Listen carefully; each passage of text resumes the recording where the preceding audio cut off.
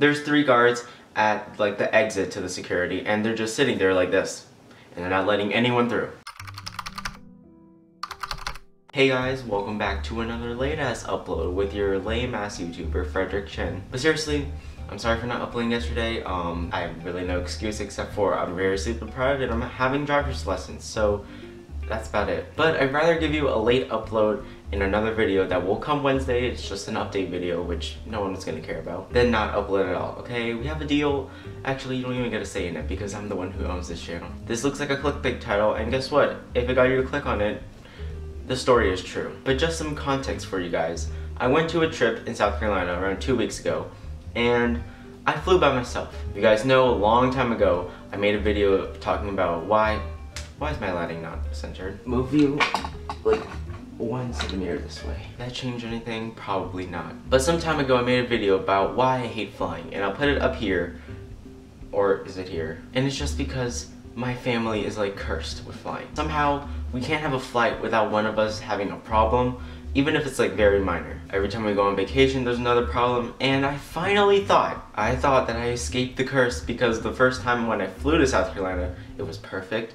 Nothing bad happened. But this story is about when I was going from South Carolina back to here, and how I held up security for a good 30 minutes. So for you people who either hate airplanes or just don't fly in general, when you go into an airplane you have to check in and then go to security. Because in America, we want to be safe or something. So I'm at security and I say, please let me go through with my passport in hand. And he gave me a TSA pre-check card, which basically means I don't have to take off my shoes. Because in America, we see shoes as a threat. So I said, thank you sir, and I walked through. I have my backpack and my suitcase, which is way too heavy by the way. I packed too much shit in there. Yes, I managed to pack 2 weeks worth of stuff in 1 suitcase and 1 backpack. And guess what was in the backpack? Camera shit. But when you're at security, there's this little like treadmill sort of thing, and you put all your belongings in little like boxes and they go through the little treadmill. So I put my stuff in the scanner and I walk through and it's all good, nothing bad's happening. So I'm like, okay, halfway done. After security, all I need is to get to a gate. I'm walking through and I look at the scanner and only my backpack has gone through, and I'm like, is my suitcase too big, heavy or something? Because if it's one of those, they'll just let you put it under the airplane or something and it's all good. I'm waiting there for 5 more minutes and it still hasn't gone through, and I'm like, is my suitcase like jammed the treadmill or something? Is it really that big of a fat ass? No, the security person takes out my suitcase and puts it to the side and everything else is going through. I'm like, shit, something's in my suitcase. So picture like this face with, you know, fake glasses on. Hold on, let me get them.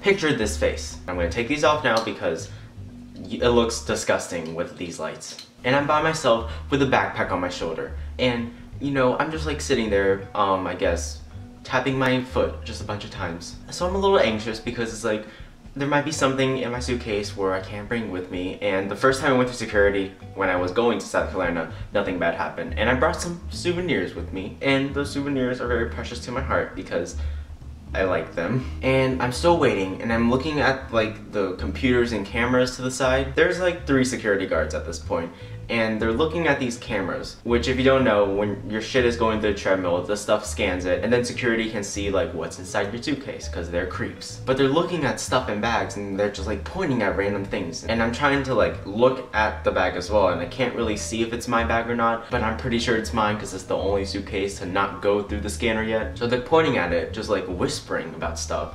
And then they said, get security in here. We need more security. So all of a sudden there are 3 guards, you know, guarding.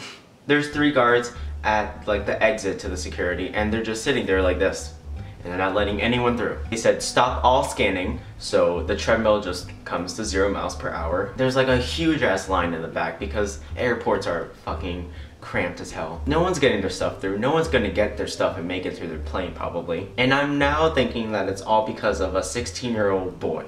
Because of whatever is in my suitcase, they had to bring in extra security, and now they brought in like the head of security looking at this freaking camera. So I finally break and I say, excuse me miss, why is my suitcase still on hold? She says, this is your suitcase?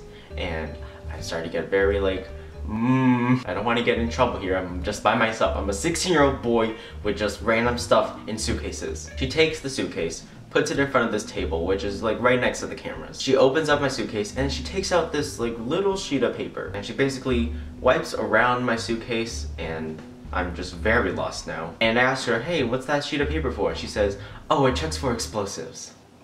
Excuse me? You think I have explosives in my suitcase now? Is this a joke? And she's like, don't be scared, it's just protocol, I'm doing my job. And I'm like, okay, thank you. Then she takes a look at the camera, takes a look at my bag, and she's like, there's a candle in this suitcase. I have to check it to make sure it's okay. Let me get my candle. This was a Bath & Body Works tea and lemon candle. Look at me being all beauty guru-like. Yeah, I'm a British piece of shit because I like tea.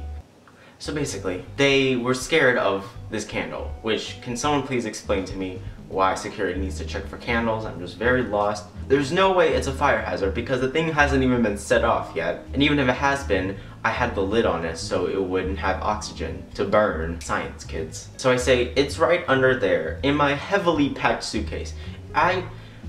It is so hard to pack that suitcase. The amount of stuff that I was able to shove in that suitcase is phenomenal. I should get an award for being able to fit that much shit. Then she just looks at this random plastic bag that has something inside of it. Now, before you think of anything, no, it's not drugs. Let me get this plastic bag for you. So this is some sand from a beach in South Carolina. Because I'm a sentimental piece of shit and I wanted some sand, okay? And I like laughed a little bit and I said, it's just sand. And then the security guard said, I'm gonna need to take a liquid sample for this substance. Liquid? Excuse me.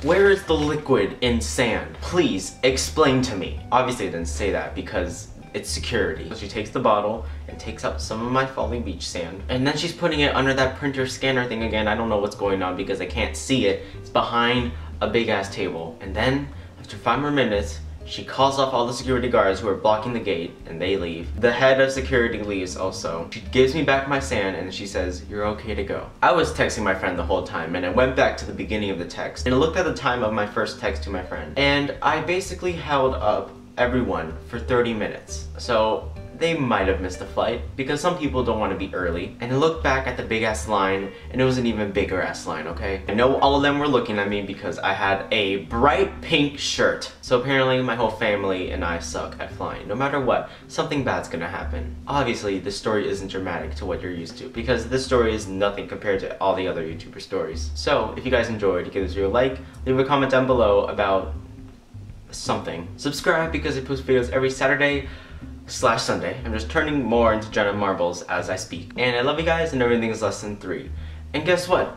I'm gonna be more busy next week, so fuck me.